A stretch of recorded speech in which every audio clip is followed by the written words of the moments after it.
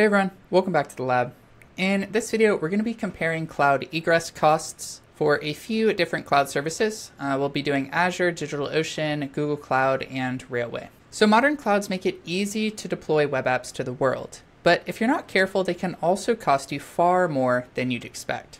As an example, this developer ran up a $100,000 cloud bill due to runaway cloud costs, largely due to egress fees. Now in this post, we'll compare the egress costs from some of the most popular cloud services so you can make an informed decision about where to host your own apps. Now for our comparison, we'll be looking at popular serverless container services. I really like building on serverless containers. I don't really like cloud functions. I don't really like having a VPS and having to deal with my server. So I really like serverless container, or sometimes called managed container services. And so we're mainly looking at those in this post. And we'll be comparing their egress bandwidth costs. So we'll be looking at Azure, which has container apps, DigitalOcean, which has app platform, Google Cloud, which has Cloud Run, and finally Railway, which is basically all serverless containers. We'll be pulling data from Cloud Compare. This is a site that aggregates serverless container cloud offerings to make them easier to compare. I do a lot of posts like this, so I figured I'd just put it all in one website so I can just give one link and I'll have up-to-date information.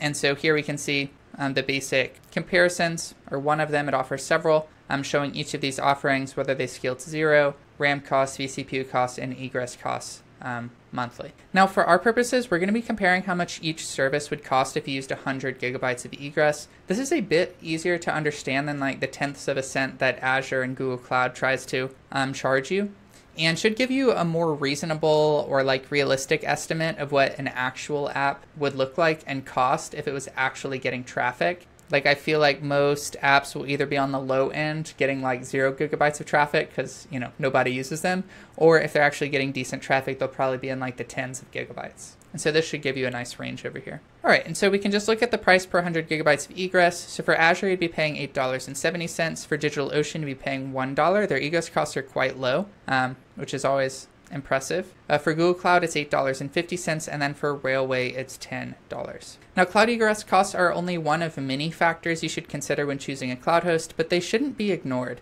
This is often what sinks side projects at scale, and especially is what kind of caused that $100,000 cloud bill I shared with earlier. Now, for up-to-date cloud comparisons, check out Cloud Compare. I'll be updating these, as prices change, probably adding new clouds, new comparisons in it as well.